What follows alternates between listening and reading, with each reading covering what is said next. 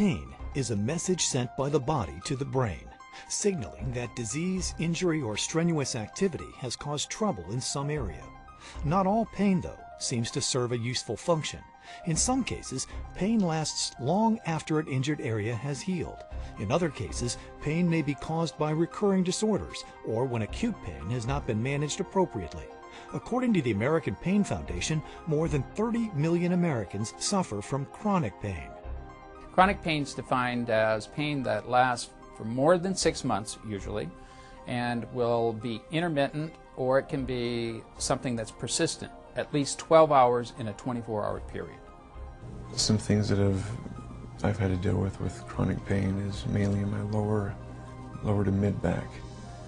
They make it to where I have a hard time standing up, sitting down, even taking a few steps has made it very difficult just to try to lead a normal life.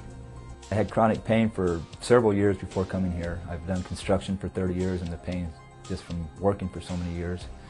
To the point where my personal life suffered. I couldn't play ball with my kids or pick my daughter up because the pain was so bad. And when I came here, I heard about this study and came here, and they prescribed a great medication that kept me pain-free for a year. There are a variety of treatments that can help manage pain depending on the severity. Some do so on a purely physical level, others approach pain control on a psychological level by affecting the mind's perception of pain. We generally think of treating chronic pain with interventional treatment or non-interventional treatment. If it's interventional treatment, it could be a procedure or even surgery. If it's non-interventional treatment, it's either pharmacologic, which could be a combination of medications or a single medication, or it could be alternative therapies or psychotherapy. For those suffering from moderate to severe chronic pain, opioid medications can provide a short, intermediate, or long-acting relief depending on the specific properties of the medication and whether it is formulated as an extended-release drug. Opioids, which some people refer to as narcotics, are very effective in treating pain by blocking the transmission of information from the stimulus to the brain. They're classified as either rapid onset, short-acting, or long-acting. And some of the long-acting are really short-acting, but they've been formulated to give a continuous release of the short-acting. Although opioids such as morphine or codeine are strong analgesics, they do not provide complete relief regardless of whether the pain is acute or chronic in origin.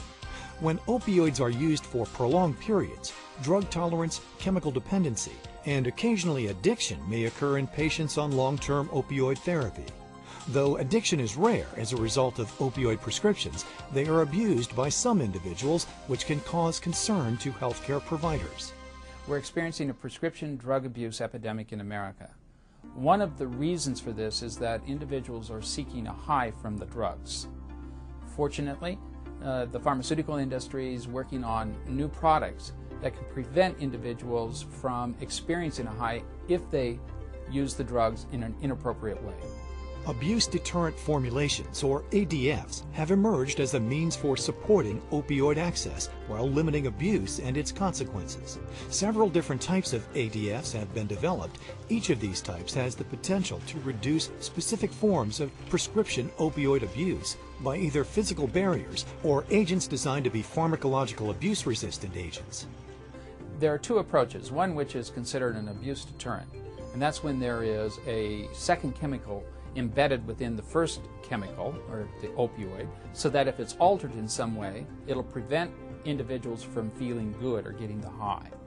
The second is considered an abuse-resistant formulation, where there's a physical or mechanical barrier that prevents people from altering it so that you can't crush it, you can't snort it, and you can't inject it.